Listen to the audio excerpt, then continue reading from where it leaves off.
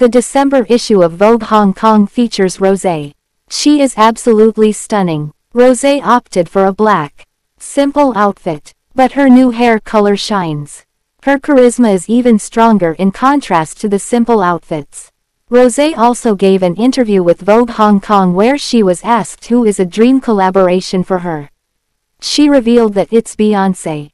She as well revealed that she met Beyonce at a Tiffany event. Both of them attended as ambassadors of the brand. Rosé said that she really wants to sing with her if there is a chance. Before I really became a singer, I watched Beyoncé's films and began to think, I want to be like this, so I practiced piano very hard. Fortunately, I was able to attend an event together with Beyonce as were Tiffany's ambassadors.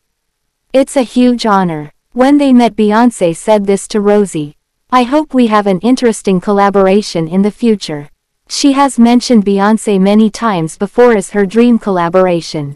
The two have had many interactions. Beyonce wished Rosé a happy birthday on her website.